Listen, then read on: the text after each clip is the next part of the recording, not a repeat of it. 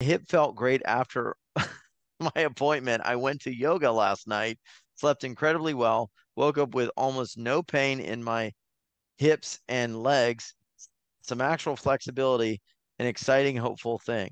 And as I had mentioned, two different orthopedic doctors were ready to do hip surgery, but doing Qigong and now with this clearing your recommendations, I am confident I can postpone indefinitely.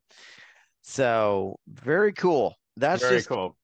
Yeah, yeah. she's a lawyer out of New York as well, so very Oh cool. my And again, goodness. we like to hit on a lot of different levels. So if we do relationships, work, job, career, health stuff, love stuff, I never know what we're going to get, but it's going to be vastly improved compared to not doing this at all.